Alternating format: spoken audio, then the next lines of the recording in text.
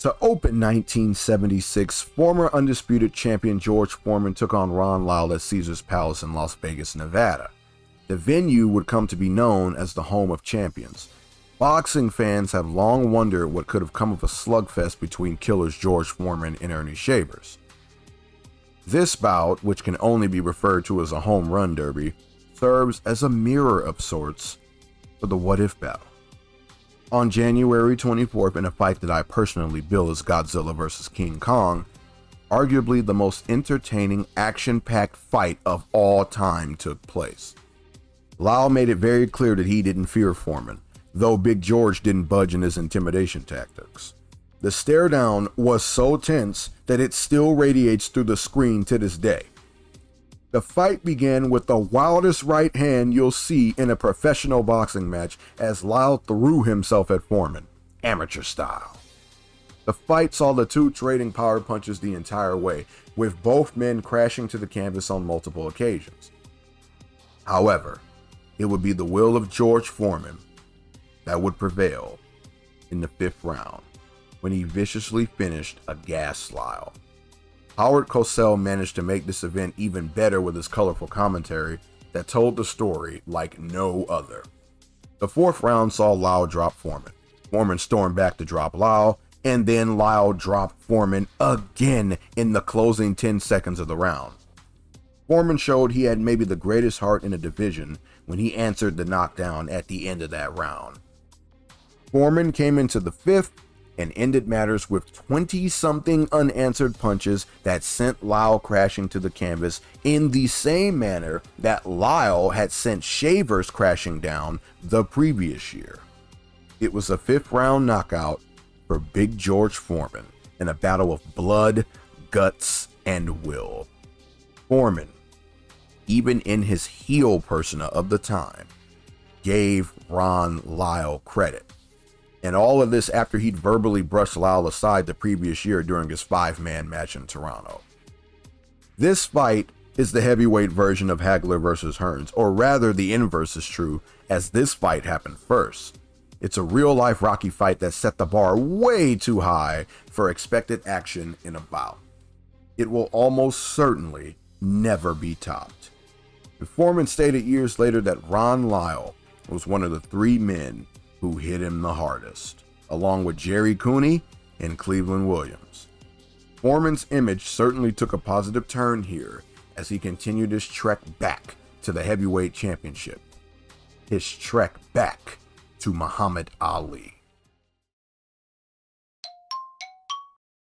In his return to the ring for the first time since the Thriller in Manila, world champion Muhammad Ali made 5 rounds work of Jean-Pierre Michael Koopman, knocking him out in the 5th. It was Ali's 5th title defense and his 50th win as a professional. Quite the milestone. This remains the first and only heavyweight title bout ever held in Puerto Rico. Does Ali look any different to you in this one? Like the Thriller in Manila definitely took a lot out of him? You tell me. The champ would return to the ring in 2 short months. On April 30th at the Capitol Center in Landover, Maryland, undisputed world champion Muhammad Ali faced off against top-ranked contender Jimmy Young in a battle of similar styles. Like Ali, Young was a defensive counterpuncher who liked to stick and sting from range. It was the old master up against the new student. According to CompuBox, Young outlanded Ali on higher volume and percentage across 15 rounds, including jabs and power punches. However, whenever Ali would apply the pressure to Young and get serious, Young ducked outside of the ropes. The referee counted the 12th round duck as a knockdown and began counting, to which Young returned to the ring at the count of 2.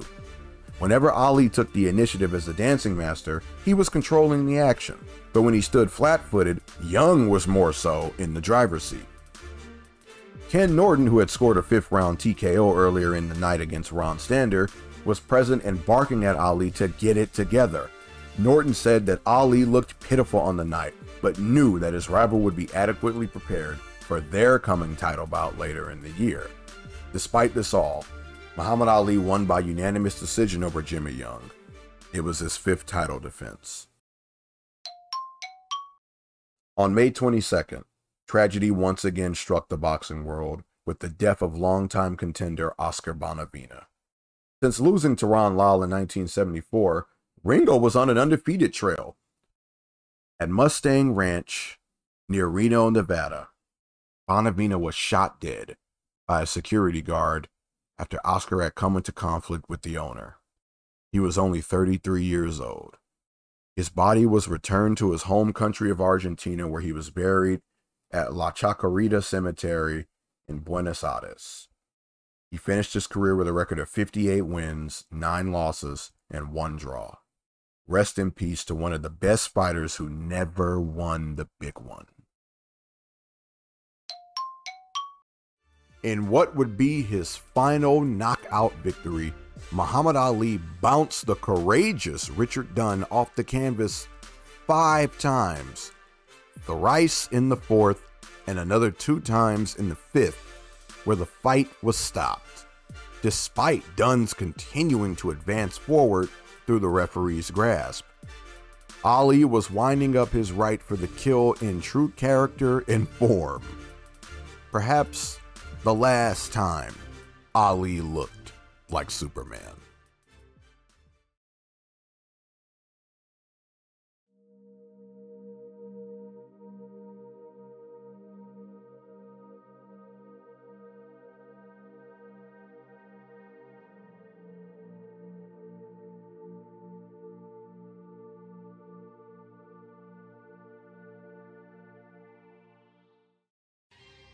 It had been 3 years since the Sunshine Showdown, and much had changed for former champions Big George Foreman and Smokin' Joe Frazier.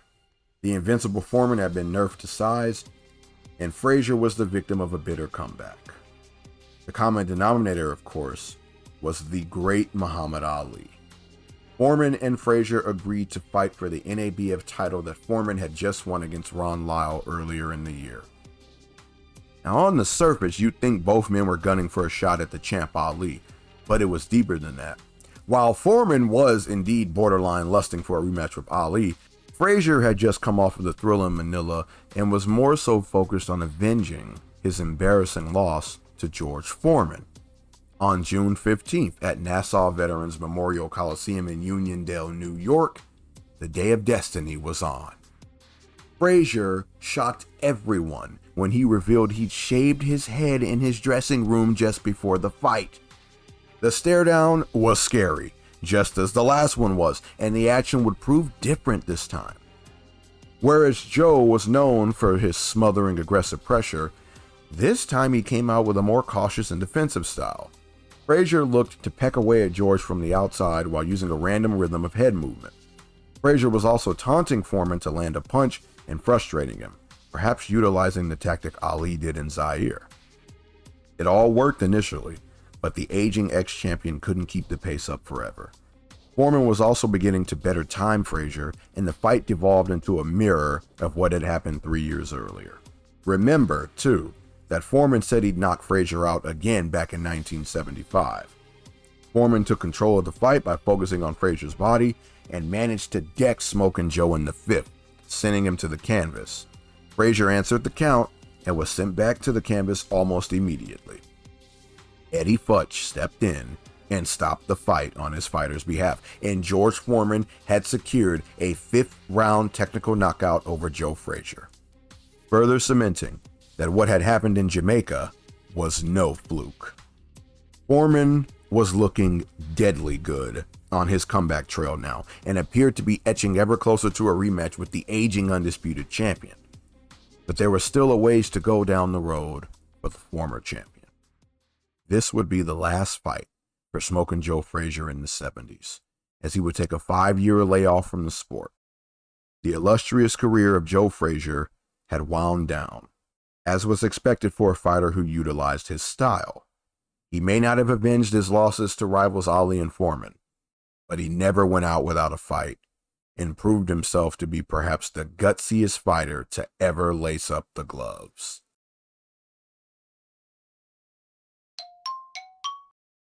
In a truly bizarre event that saw boxing and professional wrestling crossover, two boxer versus wrestler matches took place. The first was Andre the Giant versus Chuck Wepner, and the latter was Muhammad Ali versus Antonio Inoki. The latter match took place in Japan at the Nippon Budokan Arena in Tokyo, while the rest of the event took place at Shea Stadium in Flushing, New York. Chuck Wepner lost his match to Andre the Giant when he failed to answer the count after being thrown out of the ring. Wepner's match against Andre may have inspired a portion of Rocky III, where Rocky fights the wrestler Thunder Lips and is similarly thrown out of the ring. Ali and Inoki's match was specifically billed as the War Between the Worlds.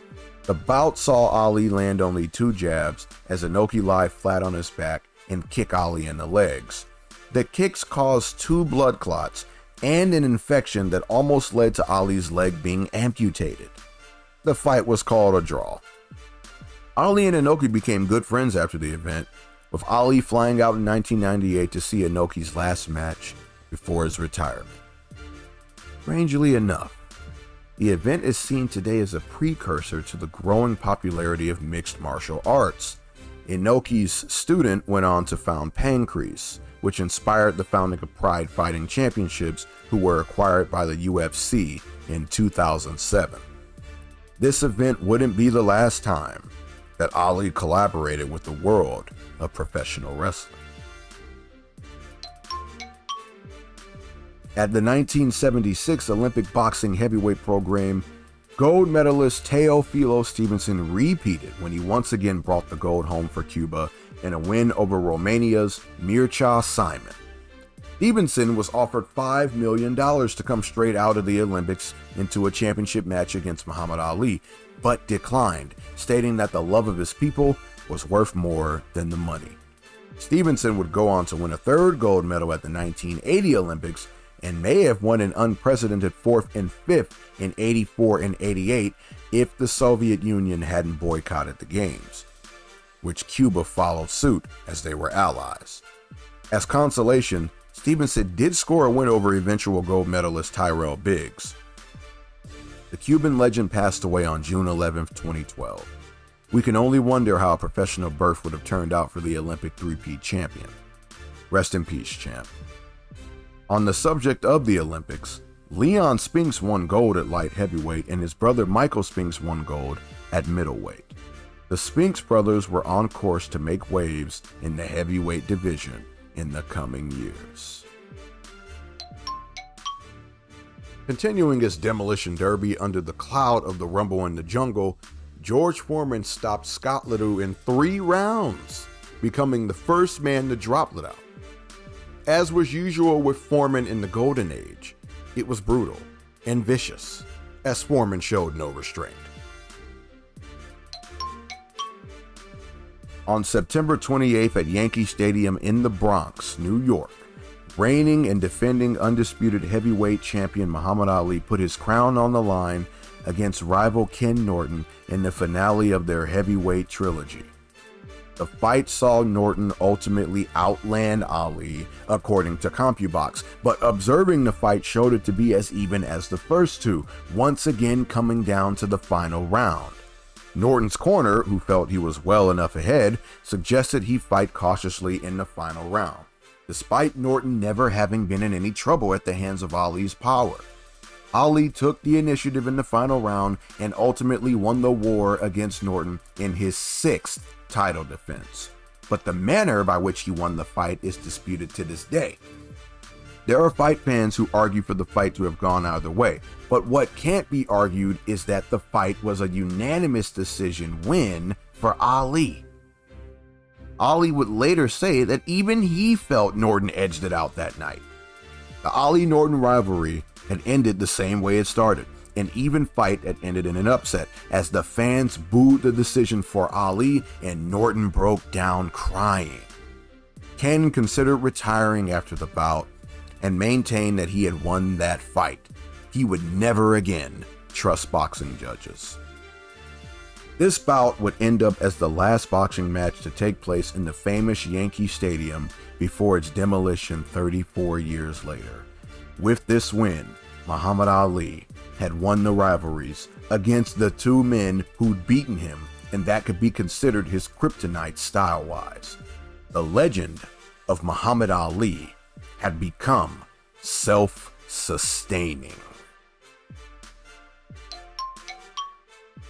Big Mean George was back, and this time with an easy mode TKO over John Dino Dennis. Foreman battered Dennis bloody. What'd you expect, an upset? However, Foreman did credit Dennis for daring to trade with him and was humble when asked if he rated himself as the top heavyweight.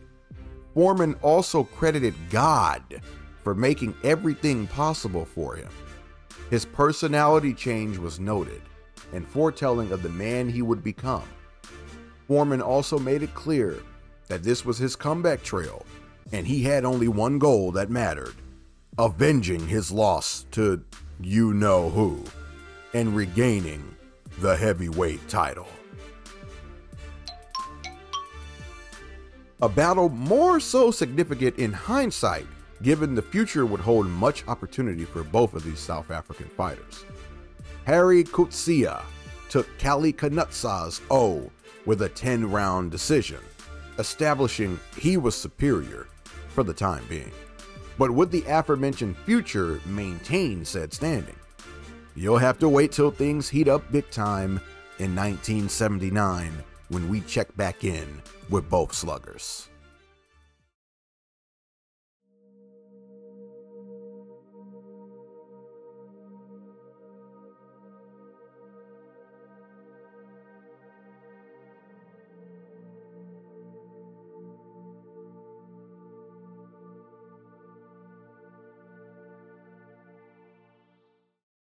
On November 21st, one of the most important movies in modern history was released, a true Cinderella story, with an equally compelling backstory from writer and creator Sylvester Stallone. As was mentioned earlier, the Ali-Wepner fight was the inspiration for Sly Stallone to write a story about the human will and going the distance in life. It went on to win Best Picture, 2 other Academy Awards, and was nominated for 10. It is considered to be one of, if not the greatest sports movies of all time. As for the best boxing film, it's between this and Raging Bull, which will be released in 1980. Rocky may also be the best Thanksgiving film ever made. Rocky tells the story of a 30-year-old nobody, Rocky Balboa from Philly. He works as a debt collector for a loan shark and also boxes. The opportunity of a lifetime comes for Rocky when champion Apollo Creed selects him as the replacement for his injured opponent. As great as the fight is, the film is made by the varying characters and how they interact with one another. It's warm, genuine, and humble. You know Rocky doesn't really have a chance against Creed, or does he? In the end, it was never about winning. It was about going the distance and proving yourself, a message that has resonated with viewers over 40 years later. The unlikely success of this rags to riches story would propel the career of Sylvester Stallone and birth a legendary franchise. Even more impressive is that the movies continue to be well made and executed, with the exception of the 5th film, and even that's debatable considering the work print of Rocky V. Rocky was made on a budget of $1.1 million and grossed $225 million. That would be akin to a latter-day $4 million movie making $1 billion in returns. Stallone insisted that he star in the film and was paid a total of $1 because the producers didn't trust him with the role. He bet on himself, and it more than paid off.